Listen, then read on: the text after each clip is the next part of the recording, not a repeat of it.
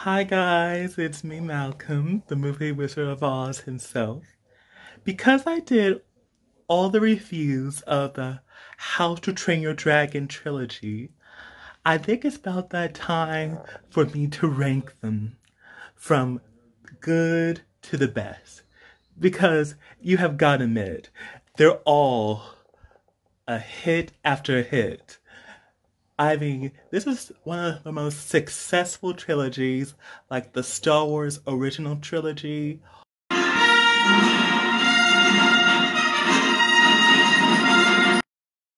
or the Dark Knight trilogy.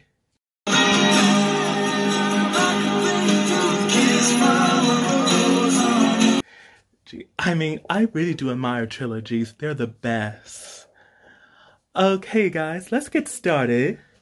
To start off, I loved the first one. It was amazing to tell the origin story between Hiccup and Toothless. I really do admire how they had a bond growing throughout the whole movie though.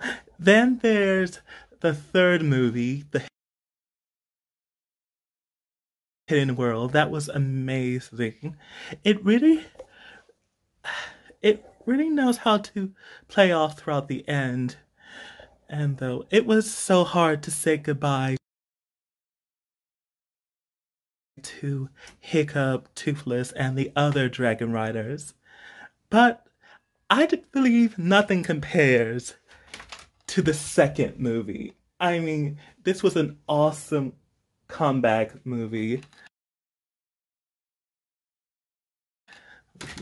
And the best part, we get to see Valka, Hiccup's mother, in this movie. Oh my god. I guess being a dragon rider really runs in the family. I mean, she was amazing. She was styling, and I really do admire the villain Draco Bloodfist. Oh, he was awful. But he was really that good to make a terrible villain.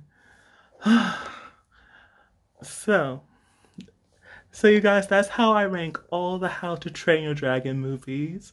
If you like this video, like, comment, subscribe, and be sure you all stay safe, stay healthy, and wear a mask. Bye. Real nigga report.